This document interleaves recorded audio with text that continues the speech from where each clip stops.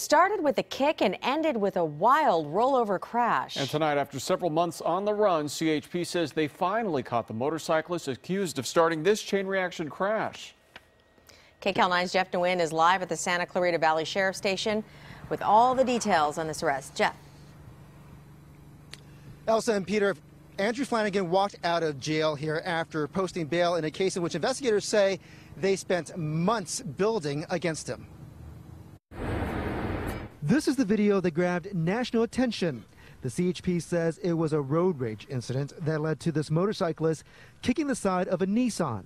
Then the car swerved towards the center divider of the 14 freeway in Newhall. From there, it bounced back into the flow of traffic and collided with a Cadillac Escalade. We feel that we have the person responsible for this incident. The CHP arrested 45-year-old Andrew Flanagan in Arleta on Tuesday. Investigators believe he was the biker. In fact, they've been tailing him for 8 months to build a case against him.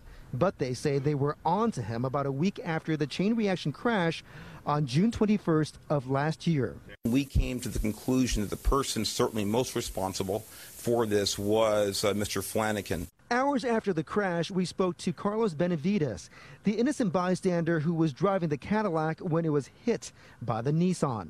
My truck spun out from beside me, and I started to roll. I saw nothing but asphalt and sky. The video was captured on cell phone video by a commuter who noticed some back and forth between the motorcyclist and the driver of the Nissan.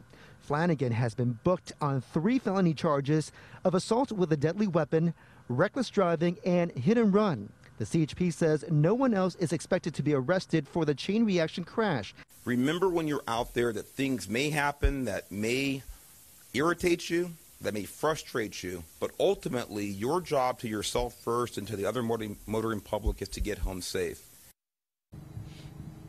And Flanagan posted bail this afternoon, which was set at $110,000 at this point. His first court date has not been set. Peter and Elsa, we'll send it back to you.